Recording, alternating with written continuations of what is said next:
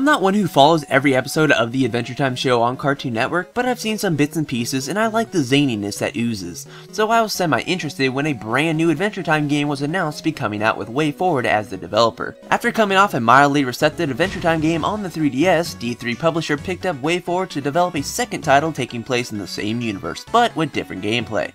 Coming to greet us this time is Adventure Time Explore the Dungeon because I don't know.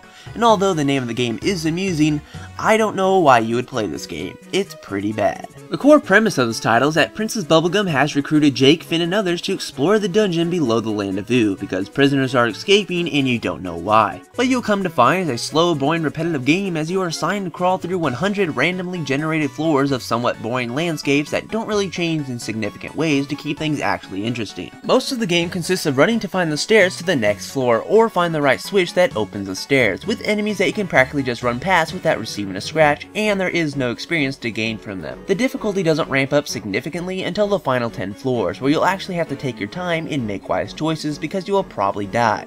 A lot. But besides that, you have about 90 floors of what is the epitome of boring.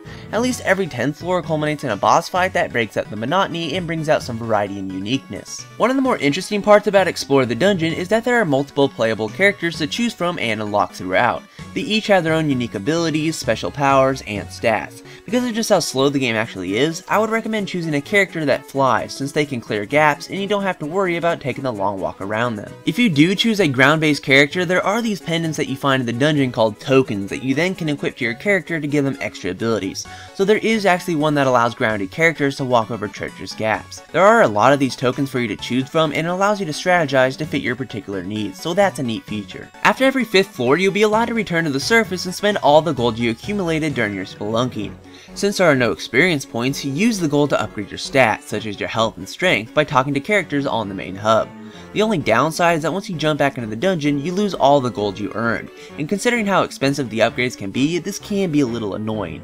At least you can take on quests from various NPCs in the hub, and once completed, you may just earn a coupon for a free upgraded stat, so that's pretty helpful. Visually, Adventure Time Explore the Dungeon because I don't know doesn't look half bad. I thought that the pixel art was pretty well done, and I like how there's a mix between pixel art and the pseudo 3D environments, and at least the theme of the dungeon floors will change every now and then to keep things from becoming too stale. One of my favorite parts about this game is the voice work. It is actually really well done since they got the cartoon's original voice actors to reprise their roles as their respective characters.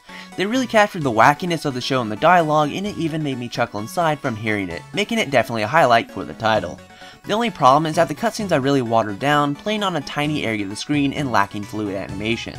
Plus, the characters will mutter their particular catchphrases non-stop while dungeon crawling. Explore the Dungeon does take a number of hours to complete, but you won't have the greatest of time as the game is really repetitive and never really changes in any significant way throughout the 100 floors. The only reason why I would recommend this game to someone was if they were a die-hard Adventure Time fan, because it's said to feature a big reveal that is supposed to carry over into the show.